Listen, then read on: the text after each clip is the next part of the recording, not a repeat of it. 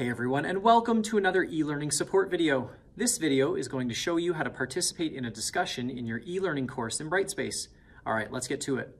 There are a couple of ways to access discussions, so let's start with the navbar.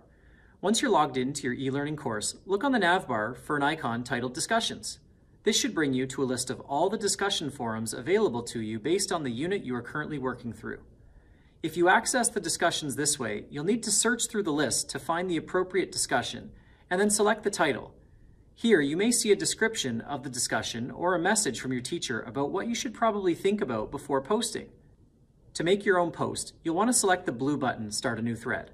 Think of this as the beginning of a conversation that you're starting as you answer this question. Others can then join into the conversation once you've posted an initial thread. You'll have to give your post a subject, and I would suggest making the subject that sums up your idea or post instead of using the title of the discussion. This way you won't see 30 discussion posts all called, "Why do you want to be a superhero?" for example. So here I'll add the subject of, "I want to help people."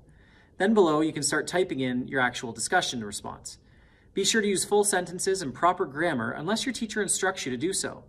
Just like in the email, this is a rich text editor, so you can modify the text colors, add in images, upload documents, and links. Now once you're satisfied with what you have, scroll down and select the blue button, Post. That discussion thread has now been added and other classmates of yours can go in and respond to it.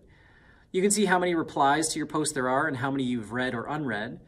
To access the thread, select the blue title and it opens up where you can read other replies and respond back to them if it's appropriate to do so. Once others have posted their own discussion threads, you can open up their threads, which is almost like their beginning of the conversation, and select the Reply to Thread button, which opens up a familiar rich text editor box. Type in your response, select Post, and the reply should be there below their initial thread post.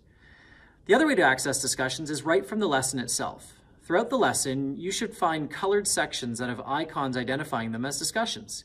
Usually they look like little speech bubbles. At the bottom of these sections, you'll see a link that says Join the Discussion.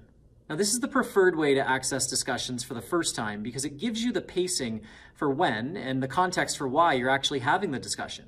Selecting this link brings you right to the space where you can start a thread or reply to others. Anyways, I hope this video helped you learn how to access and participate in discussions, which will be very important in your e-learning course. If it was helpful, like, subscribe, do all that fun stuff, and I'll check you in our next video.